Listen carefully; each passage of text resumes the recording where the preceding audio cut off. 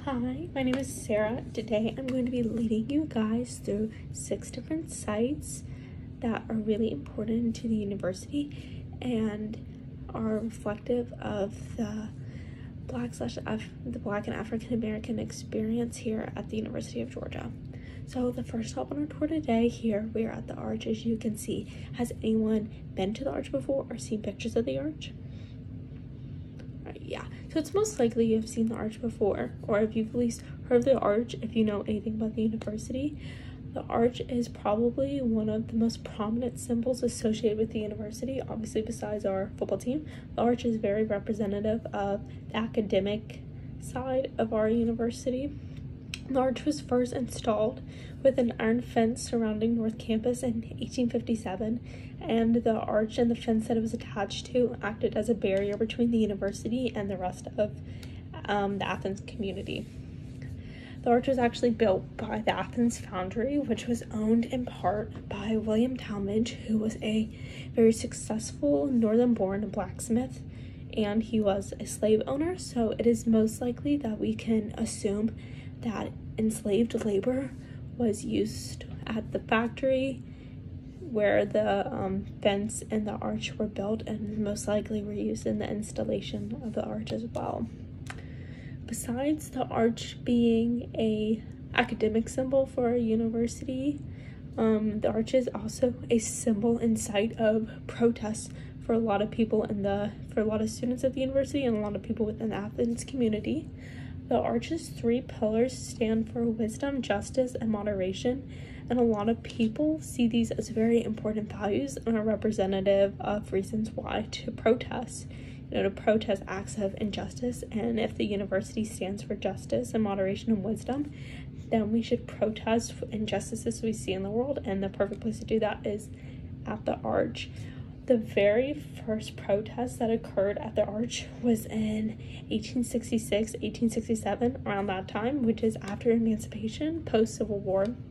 And Black Athenians gathered there to protest their exclusion as students from the University of Georgia. So these Black Athenians, they saw this university and they were now no longer enslaved people, and they felt that they deserved the opportunity to have an education at the University of Georgia just as much as the white Athenians and white Georgians did.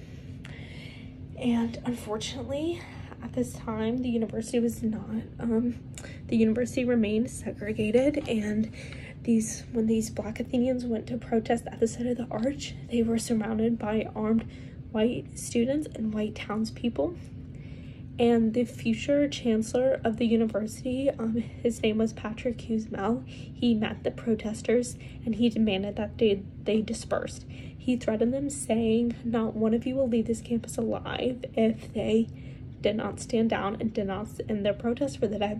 So this did cause the protesters to stand down, and this happened in 1866. So we wouldn't see the integration of the University of Georgia for about another 100 years almost. Has anyone here seen any protest recently that they've seen take place in front of the Arch? Yeah, so you probably saw a lot during the summer of 2020. There was a very prominent protest for the Black Lives Matter movement that occurred right across from the Arch, where there was actually a former Confederate monument that was taken down in response to the action and movement of these groups during the summer of 2020. And groups like that still come and protest in front of the university, demanding for equality and to fight injustices that are faced in our community. And so hopefully the Arch will continue to be a place where students and groups representing all different causes can always have a space to have their voices be heard and to fight for the 3 pillars that our university stands for: wisdom, justice, and moderation. And hopefully we can continue to see improvement and progress here through the protests at the Arch, and they can continue to progress our university and make it an even better environment than what it is right now. So as we're gonna walk down our next site is the Hunter Holmes Academic Building. So has anyone heard of Charlene Hunter or Hamilton Holmes? All right, so yeah, Charlene Hunter and Hamilton Holmes were the first two African-American students to integrate the University of Georgia. Now, of course, this is a very long, hard, difficult process. The integration of the university was not easy. It did not come quick. As we talked about in our last site, we had Black Athenians demanding integration back in 1866, and here we are talking about two students who didn't start their courses at the university till 1961. So that is a very long time period. That's about 95 years, if I'm doing my math correctly. This building right here used to be two separate antebellum buildings. It was the Ivy Building and the library. Both, we can presume, were constructed with the use of enslaved labor, as that's how most labor during the antebellum period was sourced from. And the buildings were combined, and I will look up when they were combined and have that for blah blah blah. Once the building, and now the building is just one big building, and it is our academic building. So this building in 1961 is where Hamilton Holmes and Charlene Hunter registered for the first classes. Now, to get to their registration, does anyone know what the Brown v. Board of Education Supreme Court ruling case was? All right, so yes, this case overturned the law of separate but equal, so saying that it was no longer legal to separate races for schools and other public establishments. So you could no longer deny African Americans admittance into a college based on their race. That was no longer allowed, and that was illegal. And actually, Holmes and Hunter were not our first African American students to apply to the university. Horace T. Ward actually applied to UGA's law school in 1950, which is 4 years prior to the Brown v. Board decision, which took place in 1954. Ward was applying to the law school, and he actually applied for 6 years, but he was denied admission every single one of those years, and eventually it seems that he gave up. But luckily, Charlene Hunter and Hamilton Holmes, they applied for admission in 1959, and they were denied admission originally, but they took their case to court, and they sued the university, which then the courts forced UGA to admit Holmes and Hunter, and they began classes in January of 1961. Now, of course, this process was not smooth because we are living in the post-Jim Crow South. It's still, hate groups and everything are very rampant during this time, and most white students and white Athenians and Georgians period were just not ready for this integration to take place. So unfortunately, rioters met Charlene Hunter in front of her dormitory, which she was in Myers. She used to live in Myers dorm, which is on South Campus. And luckily, the Athens police force mobilized, and they confronted the rioters and got them to disperse with tear gas. So Hunter wasn't harmed in the riot, but her and Holmes did withdraw from school for about a week just to make sure that they were safe and protected, and that they would be able to attend classes without being harmed. They did come back to campus a week later, and they eventually finished out their degrees in 1963 and have had amazing careers. Hunter became an award-winning journalist. She has won 2 Peabody Awards. She has won 2 National News and Documentary Emmy Awards. So she's done amazing things with her career, as well as And then Holmes he was the first African-American student to go to Emory University School of Medicine, and he became a head orthopedic surgeon at Grady Hospital. So they both had fantastic careers and made great impacts and were trailblazers just in their careers alone, as well as being trailblazers at the university. Now, Hunter and Holmes are actually not the first African-American students to actually graduate from the school, as Mary Frances Early, who our College of Education is named after, she graduated from UGA and a year before them in 1962, and she has had an amazing career in music education in Georgia schools and public schools.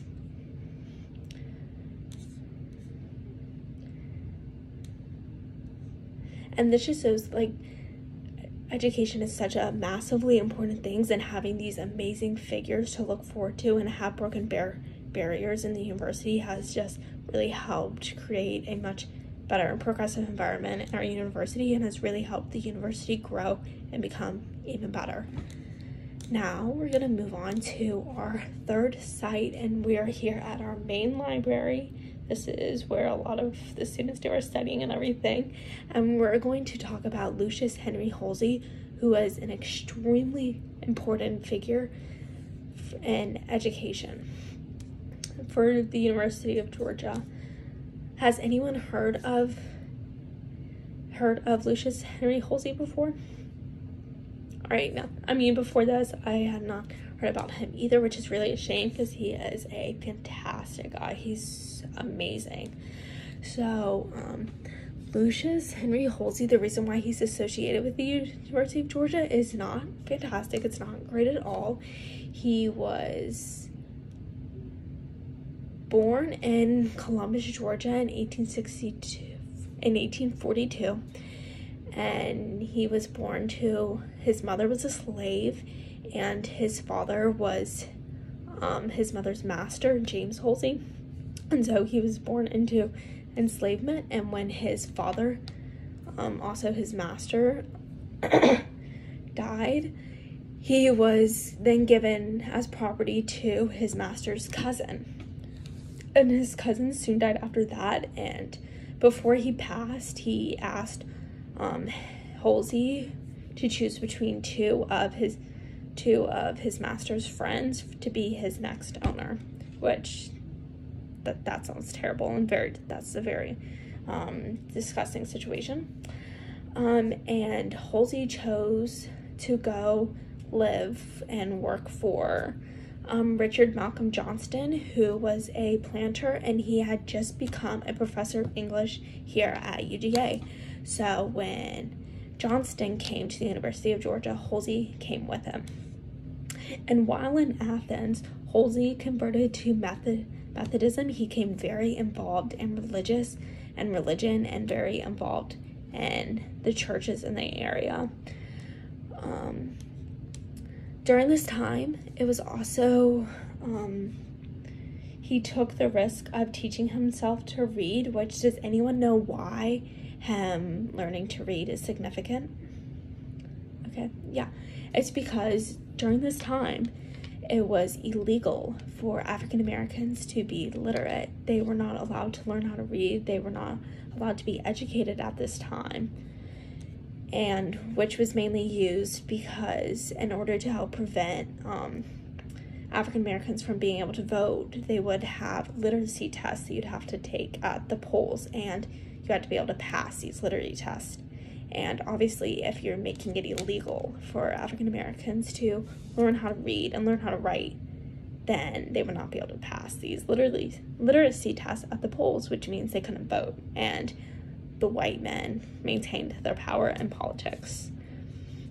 And now, Halsey's dedication to his Christian faith and education were very important in his life. These were his top priorities, and he became a leader who fought for education and wanted to uplift his fellow African Americans and his community.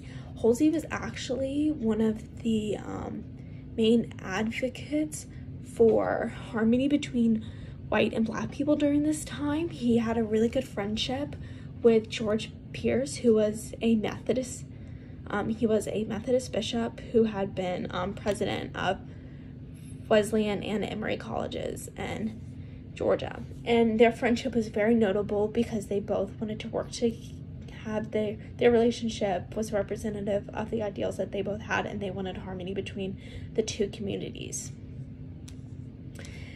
But of course, after many years of Halsey living in the Jim Crow South and him experiencing constant discrimination and constant racism, and after a series of terrible lynchings in the 1890s, he shifted his views and he no longer was calling for white and black harmony. He wanted a separate U.S. state for Black Americans to live in. He, in his pursuit to really value education and promote education in the African American community, he fundraised all around the South, and through donations of pennies from former slaves and different church leaders who were able to give him a little bit more, he founded Payne College and Augusta University, which is a historically black college and university down in Augusta, Georgia. And this was just really important in solidifying the importance of education and how everyone deserved access to a high level of education. Now, what can we say that we've learned about this? How has the value for education become important in creating change in our world, in our society today?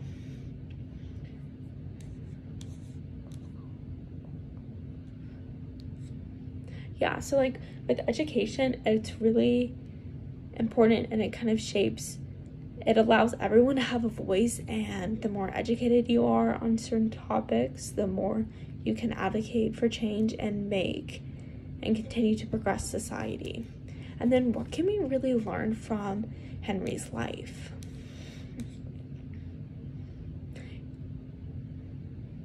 Yeah, Lucius Henry Halsey is an extremely inspirational figure, as he was told that he was born into slavery, and he was told that he was not allowed to read, he was not allowed to write, and he took the opportunity he had while staying in Athens, and he made sure that he learned how to read and write, and he went out of his way and he bought books, and he took his life and his education into his own hands, which is so inspiring, because he decided that he wasn't going to let society dictate what he could and couldn't accomplish with his life. He had big goals and aspirations, not only for himself, but all of the African American community, and he wanted to show everyone that it was possible and that they could break through these barriers and these walls that people had set for them.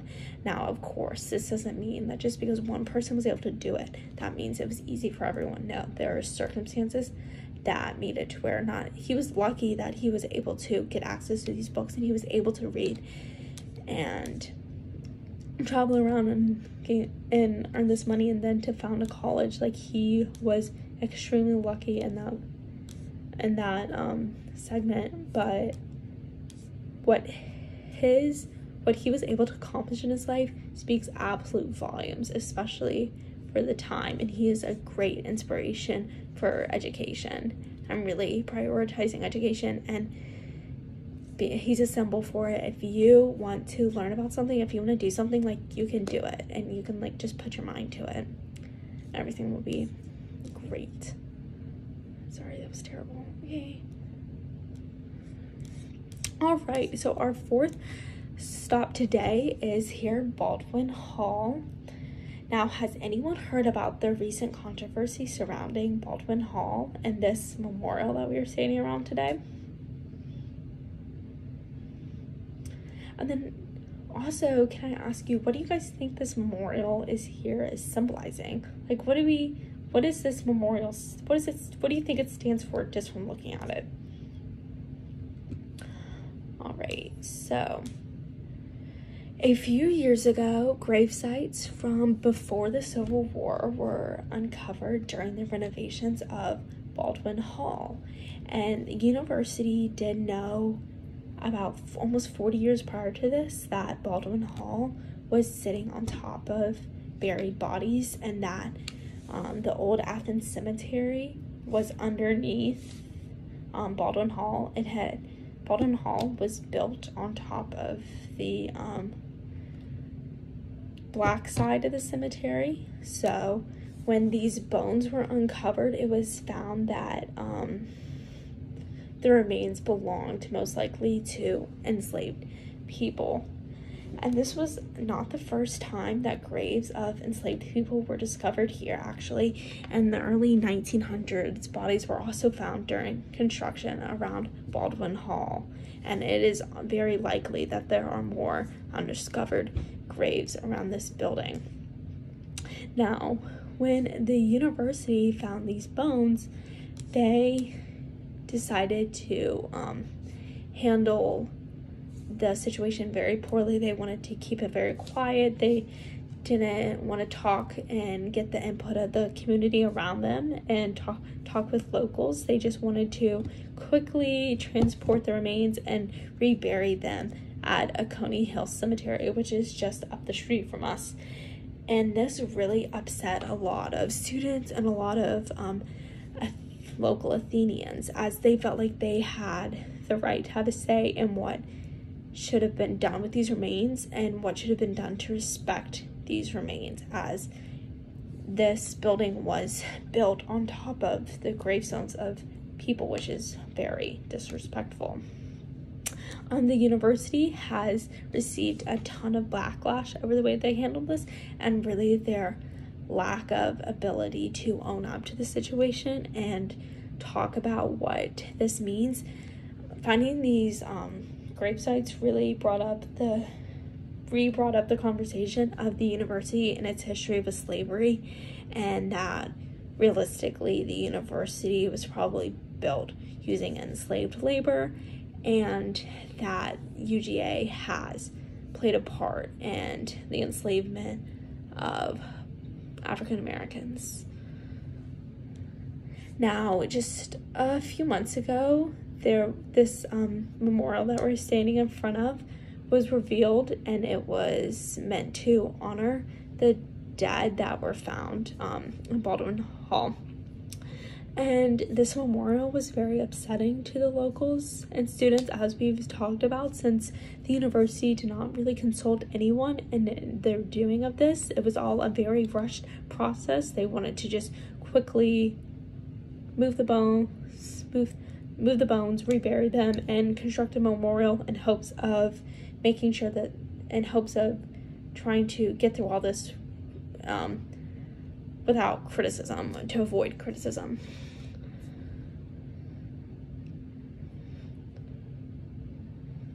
So after you hear about how the university handled this situation, what do you think the university should have done to handle this situation? What could they have done better, if you think they could have done something better?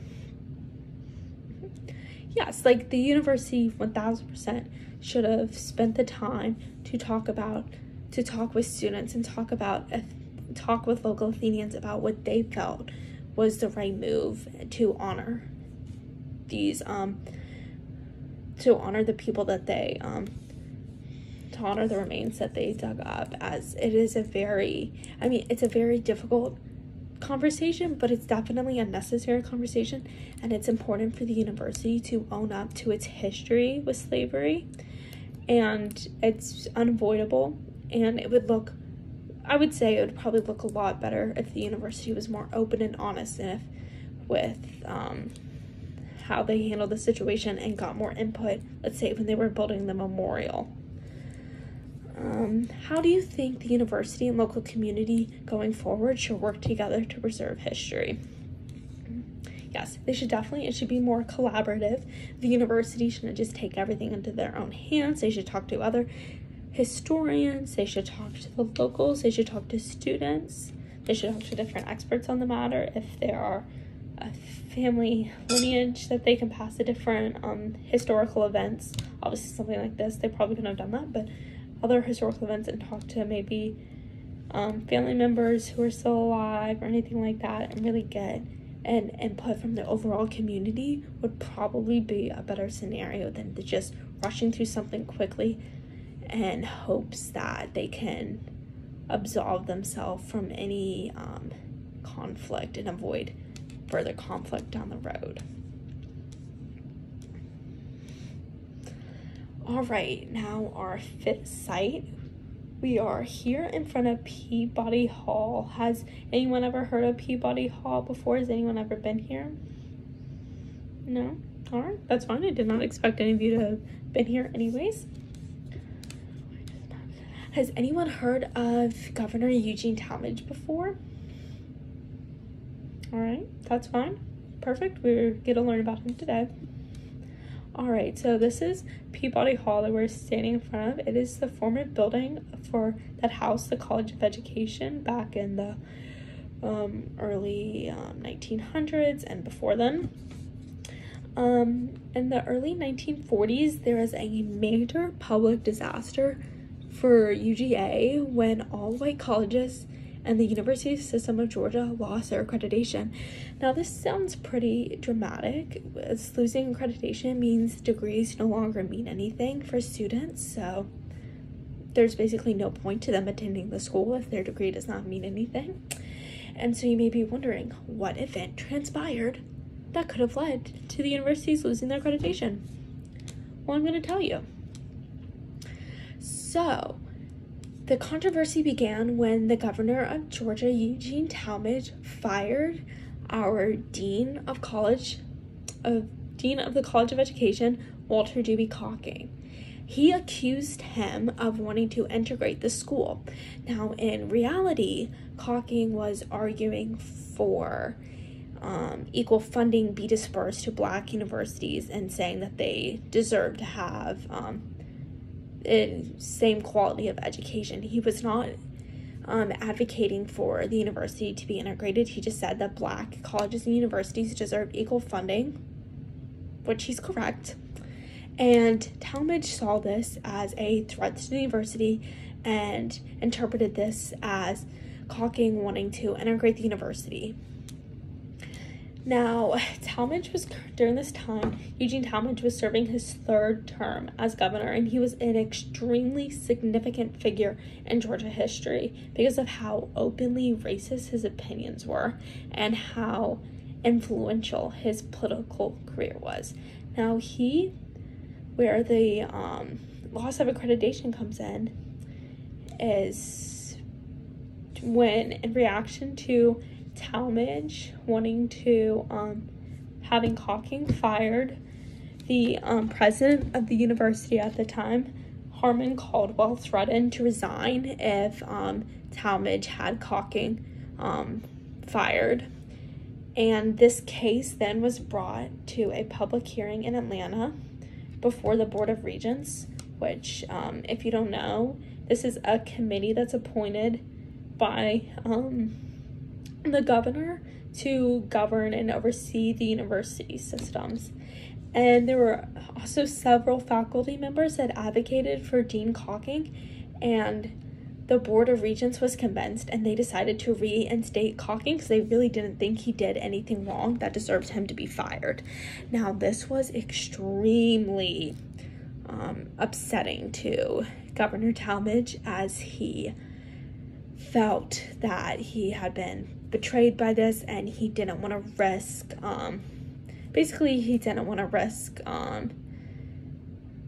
he didn't like the idea of racial equality, and he didn't want to risk those ideas and principles coming to the University of Georgia.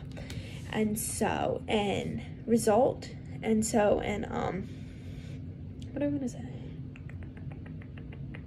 To retaliate against the Board of Regents reinstating Cocking, Talmadge decided to replace the members of the Board of Regents who voted to reinstate Cocking, and he replaced them with people who would vote the way that Talmadge wanted them to vote.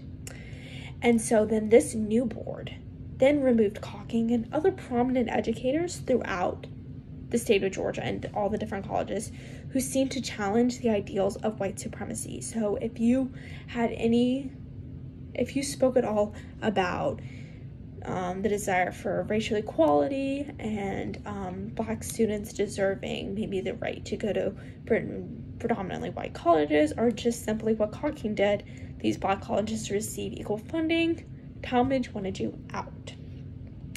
And eventually, the Southern Association of Colleges and Schools, which oversees all state universities in the South, revoked UGA's accreditation, which caused all students their degrees meant nothing, because they saw Talmadge as he was interfering with education for political gains and political means. And for the Southern Association of Colleges and Schools, that is a big no-no. You cannot interfere in education for political gains and to promote a political agenda. That is just not allowed, and that's exactly what Talmadge did. He wasn't doing it for the betterment of the schools, he was doing it to promote his own personal agenda. And this law and UGA's loss of accreditation led to massive protests across campus. Students were understandably very upset that their degrees no longer meant anything. A lot of Georgians were very upset about this because the University of Georgia is a massive school in the state, and it's really representative of the state. So this affected a ton of people because a lot of people obviously care about the university. And this led to so many protests. People were furious with Talmadge, and students demanded that Talmadge reverse what he did, that he reinstates the board members, that he reinstates caulking, and to get to where the Southern Association of Colleges and Schools would get the university their accreditation back. He refused to do anything about it, which basically then led Talmadge to be defeated in the next governor's race because he had lost all support from the students. And the students at the university, that is a ton of people. That is a big majority of your voting base. And think about their parents, think about people who went to the university. That is a lot of people. He alienated himself. Not a good idea. And while at first glance it is easy to look at the story and be like, wow, the students really stood up for white supremacy in this moment. Let me ask you before we talk about this. Do you guys think the students were standing against white supremacy in this moment? Or do you think they were more upset about their degrees becoming meaningless? Yeah, most likely the students were just upset that their degrees became meaningless. And in Red and Black article, they wrote the dean saying that they did not care. They were not trying to promote ideals of racial equality across campus, that none of them harbored those feelings of wanting racial equality, and they were upset that the governor felt like they were fighting for these principles when they were not, and really they just wanted their degrees and they wanted to make sure that the university regained accreditation so that their degrees would actually mean something.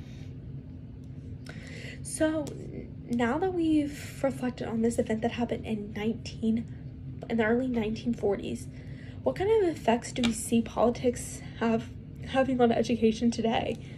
Like, have any of you guys been paying attention to the news? Is there anything that you've noticed where politics and education have been kind of colliding? Yeah, especially with the ideas of critical race theory. There's been a lot of bills being passed in our Georgia legislation, or being talked about, being written in our legislation, talking about what they want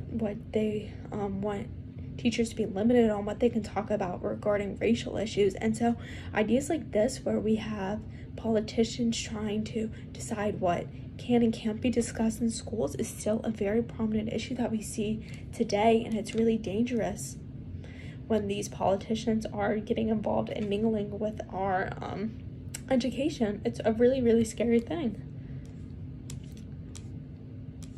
All right, now let's move on to our sixth and final site of the day. Here we are at our two literary societies. We have Phi Kappa and the Demosthenes. I need to practice how to say that. The Demosthenes Society. Has anyone heard of these societies before or know what they are? No? perfectly fine. I did not know what they were either. They are literary societies here at the University of Georgia, and they are the oldest student organizations at UGA.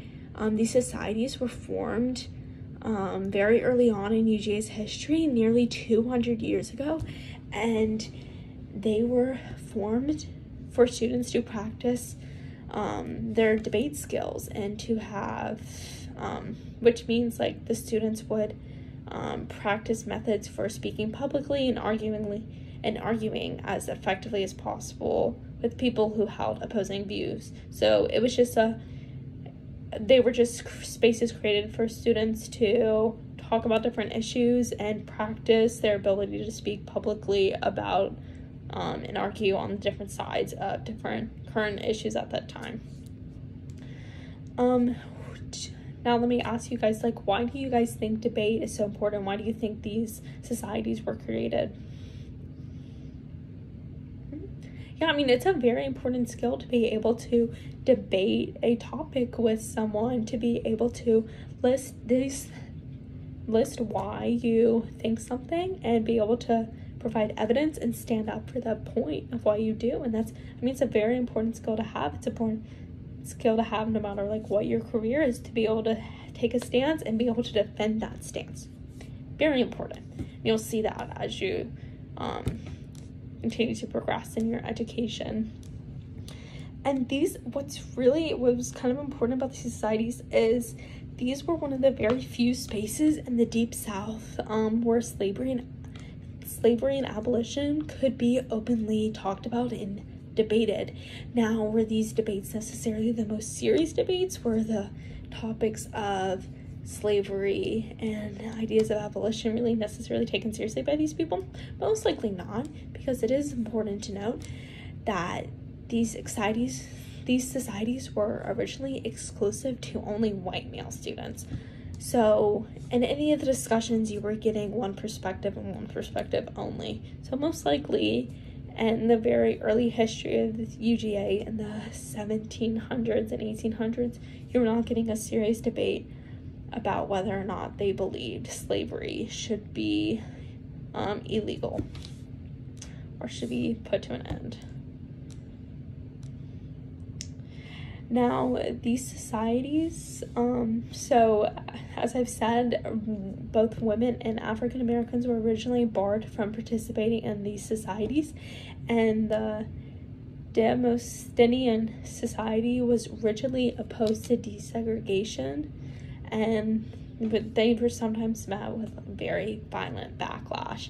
They even the society held organized protests, organized riots against desegregation, and it was not until 1964, which is a year after Hunter and Holmes graduated from the university, that the Demosthenian Society voted to allow members of all races to join the literary society. And it wasn't until about 50 years later in that's not correct math. It wasn't until about 30 years later in 1996 when Phi Kappa Sort's first black president, they called each other brother and sister in there, so he was referred to as Brother Jeffrey O'Neill Monroe. And Monroe was a student here at the University of Georgia. He received a law degree while studying here, and he is now currently a state court judge in Bibb County. And if you were to go into the building, his portrait hangs in Phi Kappa. And then just a few years ago, so more recently, the Demosthenian Society swore in its first black woman president into the society, which is a huge, and it shows progress within these societies. Now, both societies have really worked to make improvements in the society and have worked to recognize the racist history and past that the societies have. In 2017, after the Unite the Right rally, which happened in Charlottesville, Virginia, the Demosthenian Society voted unanimously to remove a portrait of Robert E. Lee, who was, if you guys don't know, he was a Civil War general for the Confederate Army, and his portrait used to hang in their building, and so they voted unanimously to have that portrait removed, and so he no longer has a picture that hangs in that building, which 2017, that's very recent. Very recent. That's 5 years ago. Anyways, and then they also, last year, they debated the Confederate Monument, which used to be on Broad Street, as we talked about when we were standing over by the arch. It was right across from the arch, and that has since been removed. And both of these societies have written letters, and they have made pledges that they will continue to improve their societies, and they will continue to fight for change within the university and progress and own up to their racist past and vow to make improvements. Phi Kappa actually has a competition every single year where members present speeches on predetermined topics, and it used to be named the Stevens, hold on, I have this note somewhere. This is gonna take a second, ignore that. I'll have this written down. The Stevens Declamation, and he was a, Alexander Stevens was a Phi Kappa alum, and he was also the former vice president of the Confederate States of America. So the Phi Kappa Society decided in 2019 that they were going to rename this event, and it was going to be named the Phi Kappa Declamation, so that they could remove themselves from the racist past that's been associated with the society, which shows that even if it's a small change, they are wanting to make change and progress their societies.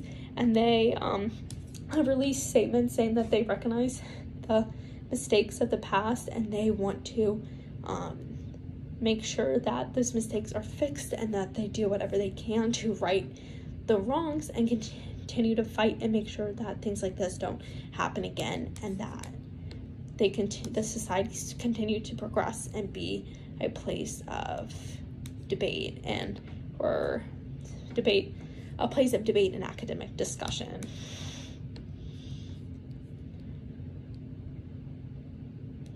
And now, like, after we've talked about the debates that they've had, so they debated, in the very early years, they debated whether or not slavery should be illegal. They debated Confederate monuments more recently. What type of debates do you think you would like these societies to have? Like, what topics do you think would be interesting to hear these societies debate on? Or what topics do you think these societies need to debate on? Because they're just that important. They'll share their things. Yeah, there's just some great ideas, and this university really has a really rich history, and it's a very complicated history, but that's what history is. History is extremely complicated, and while talking about some things may make us slightly uncomfortable, they may be a little hard to talk about, a little difficult to talk about, but that's what history is. History is difficult. But if we're not uncomfortable when talking about history, and if it's not difficult, then we're not changing and we're not growing. In order to grow and become the best versions of ourselves and a better society, we have to be uncomfortable.